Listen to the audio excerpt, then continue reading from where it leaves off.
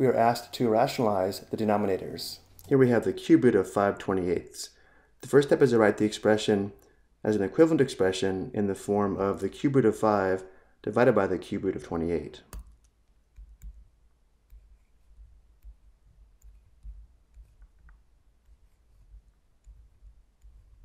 And now from here, to rationalize the denominator, we need the radicand in the denominator to be a perfect cube so that it simplifies perfectly.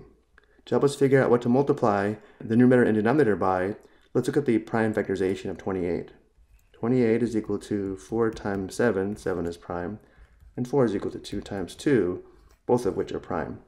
Let's write the expression as the cube root of 5 divided by the cube root of 2 times 2 times 7.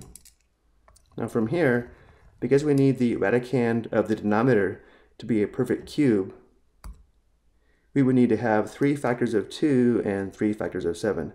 The idea here is if we have the cube root of 3 factors of 2 and 3 factors of 7, the radicand will be a perfect cube, again because we have 2 times 2 times 2 or 2 cubed, and 7 times 7 times 7 or 7 cubed. This cube root will simplify perfectly to 1 factor of 2 and 1 factor of 7, which is equal to 14. And because the radicand in the denominator only has 2 factors of 2 and 1 factor of 7, we need to multiply the numerator and denominator by the cube root of 1 factor of 2 and 2 factors of 7. And of course, we must also multiply the numerator by the same cube root in order to have an equivalent expression. And now let's multiply. In the numerator, we have the cube root of 5 times 2 times 7 times 7. Let's write that as 2 times 5 times 7 times 7. In the denominator, we have the cube root of 3 factors of 2 and 3 factors of 7. And notice now the radicand in the denominator is a perfect cube, and therefore this will simplify perfectly. So simplifying, we have the cube root of 2 times 5 times 7 times 7, which is 490. In the denominator, the cube root of 2 times 2 times 2 is equal to a factor of 2, and the cube root of 7 times 7 times 7, or 7 cubed, is equal to a factor of 7.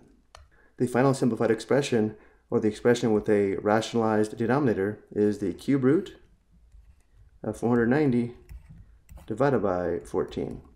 And again, we know the cube root of 490 does not simplify because here is the prime factorization, and we don't have 3 of any factors.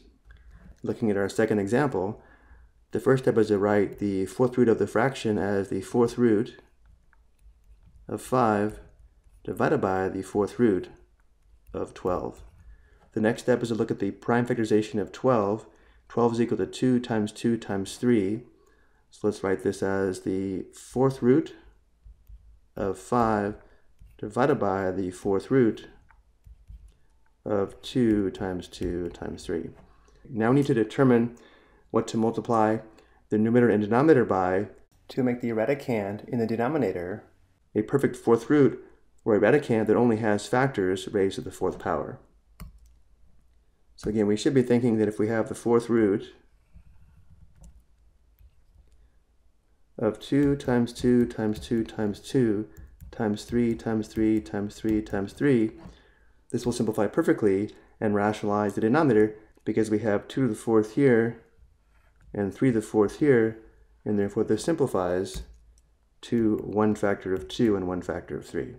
Right now we only have 2 factors of 2 and 1 factor of 3, which means you need to multiply by the fourth root of 2 factors of 2 and 3 factors of 3.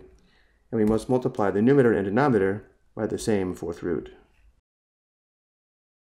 Again, we need to have 2 more factors of 2 and 3 more factors of 3, so that the radicand in the denominator is a perfect fourth root or only contains factors raised to the fourth power.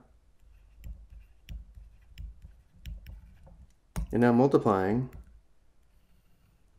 in the numerator, we have the fourth root of a factor of 5, 2 factors of 2, and 3 factors of 3. Let's write that as 2 times 2 times 3 times 3 times 3 times 5. In the denominator, we now have the fourth root of 4 factors of 2 and 4 factors of 3. In the numerator, we have the fourth root of 2 times 2 times 3 times 3 times 3 times 5, which is equal to 540. So we have the fourth root of 540, which we know does not simplify because we don't have 4 equal factors here. And this is all divided by the fourth root of 2 to the fourth, which is equal to 1 factor of 2, and the fourth root of 3 to the fourth, which is equal to 1 factor of 3.